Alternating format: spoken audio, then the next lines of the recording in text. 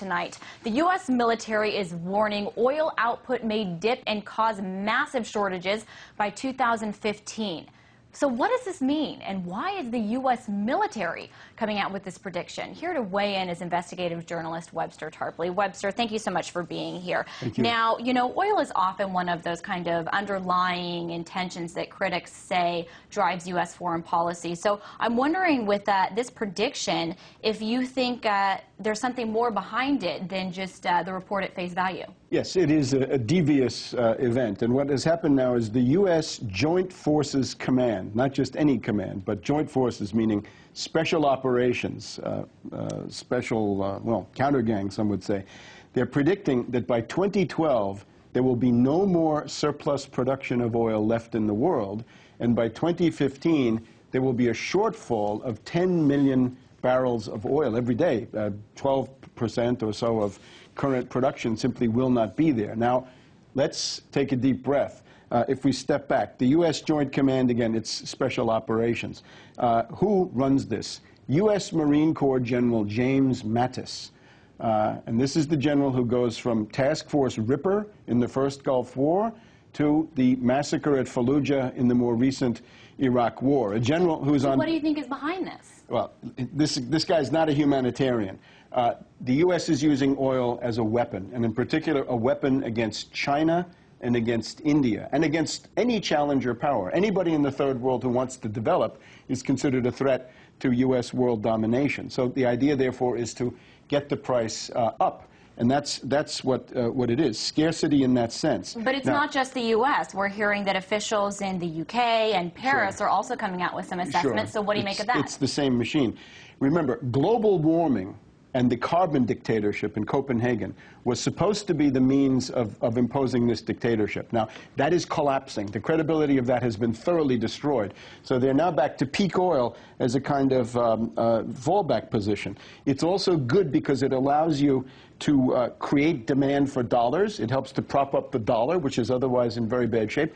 And in terms of the domestic U.S. austerity regime, you can go very far with this. So we had Bernanke calling for essentially austerity and sacrifice, and you can do this under the aegis of this oil stuff. Now, it sounds a little coincidental with what you're saying, that we're seeing the wrap-up of the BRICS summit with Brazil and Russia and India and China talking about oil and talking about the dollar, and those are both things that you're talking about in this argument. Do you see any connection? Well, if you raise the price of oil to $150 a barrel and beyond, which is what people in London are now saying, then you've essentially solved the problem of the dollar from the U.S. point of view for the immediate period. But let me point out, the main influence on the price of oil is not supply and demand, not. It is speculation, derivative speculation. What happened in 2008? We should remember, at the London ICE exchange, the Intercontinental Exchange, the price essentially went from $25 a barrel in 2003 to almost $150 per barrel in the late summer of 2008, not based on demand, but based on derivatives, based on video barrels, based on pure speculation. Notice that these reports never talk about that. Okay, so now we're talking about economics, but this report came out from the military. So why do you think the military is saying this? Of all people. I mean, why not energy? Because this is now the line of the, well, the Department of Energy is doing the same thing. The entire Obama regime has now switched into a much more pessimistic and I would say Malthusian view. Limited resources. It's the stuff we know from Jimmy Carter. The people in London who are doing this include Sir Richard Branson, who has got a gaggle of wealthy ideologues, Malthusians, and rent seekers around him, people who are in solar energy and want to get that subsidized. And they're talking about $150 a barrel quite soon. You've got also a group of consultants, oil consultants in London, who do this kind of thing just about once in every decade, going back to 1865, when the leading British economist of the day, Jevons, called for peak coal in Great Britain, and that was also a fraud. The other thing that we would want to point out is the oil crisis, say, of 1973-74, was essentially orchestrated. It was staged. There had been a meeting of the Bilderberger Group at the Saltsjöbaden Hotel near Stockholm months before this took place. So the 400% increase in the price of oil of that year had also been thoroughly staged and orchestrated. The other thing, Sanctions. If you want to increase oil production in the world, well, Iran is now under 3 rounds of sanctions. Iraq is coming out, hopefully, of 20 years of war and sanctions. Other countries are denied access to the most modern oil technology by sanctions and by various informal controls.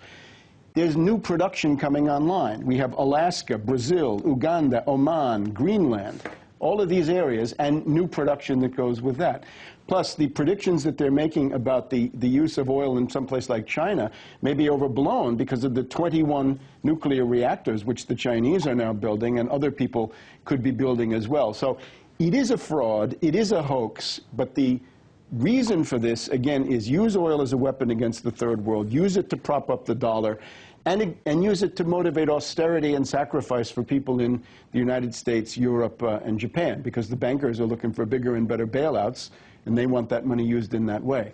What about conflicts? What about political conflicts? You know, they're warning about those being heightened if this kind of situation with oil was to actually occur. What do you think that's about? Certainly. The entire basis of United States foreign policy is to deny certain countries oil. China is obviously the biggest target. India, although India is theoretically sort of a friend of the United States, they're also targeted. And anybody in Africa who's interested in development. So if you can create a scarcity regime of oil, you've essentially strangled everybody in terms of their economic aspirations.